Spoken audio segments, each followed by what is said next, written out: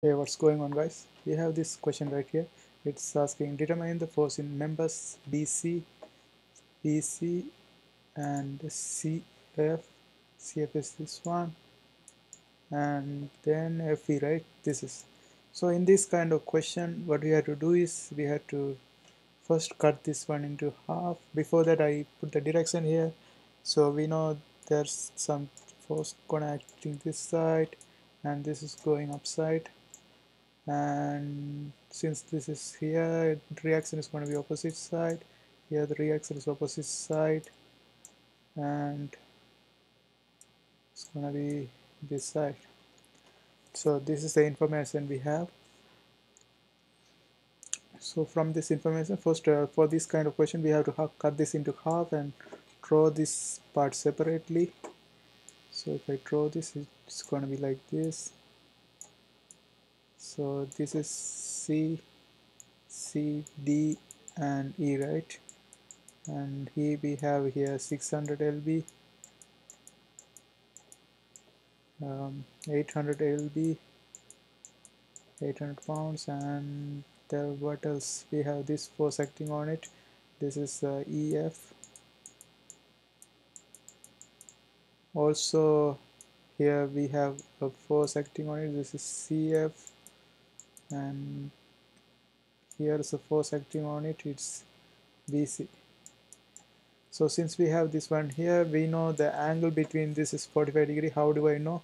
Because if you see, the height is 4 feet and the width is 4 feet. So if I use tan inverse 4 by 4, it's going to be 45 degree. So this is 45 degree.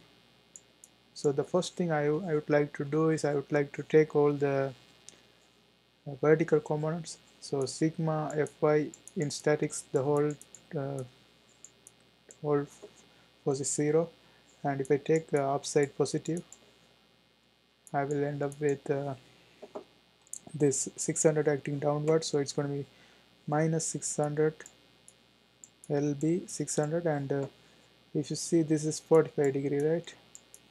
This 45 degree, and CF acting on upside, so it's going to be CF sine t sine 45 degree plus CF sine 45 degree. And we have another force acting downside. It's going to be 800. That's all the vertical components we have. So this is equal to 0.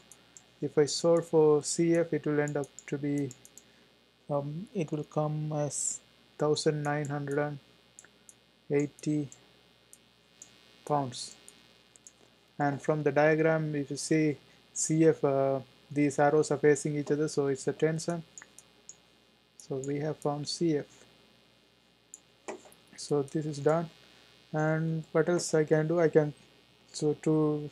We have two forces here. So to get rid of this, I take the moment around C. So if I take moment around C, the total moment around C is going to be 0 in statics. And if I take clockwise positive and solve for this one, this D800 force is pulling this object down, therefore it is clockwise. Therefore it's going to be 800 times distance is 4 feet, therefore I multiply 800 times 4. And what else we have? We have to forget this part because we are taking the moment around C. And this EF is pulling the object counterclockwise. So we are taking clockwise positive, so this is going to be counterclockwise, and the height is 4 feet. So I have to multiply EF. It's going to be negative EF times 4 equal to that. Those are the only moment we have around C. So moment around C, this is the first, equal to 0.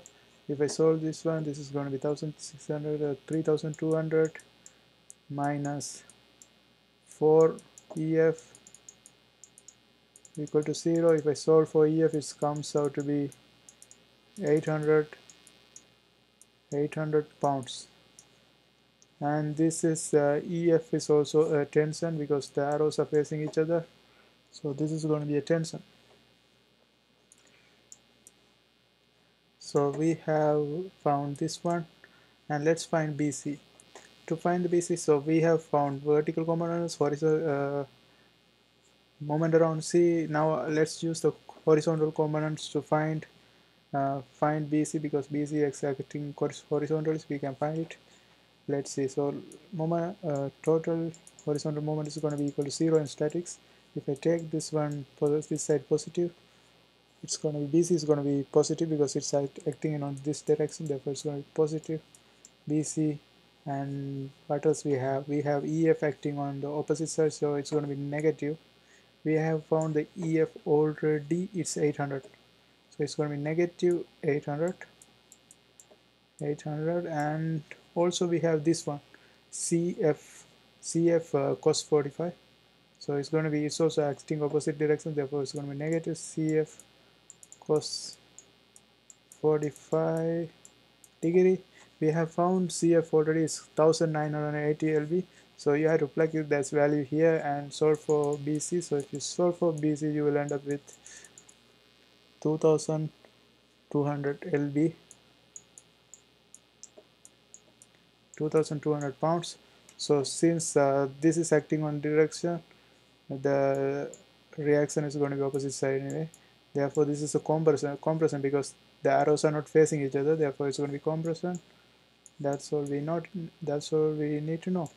With BC, we found BC, CEF, FE, and state the members are in tension or compression. We have done everything. I hope you guys liked this video. See you next time.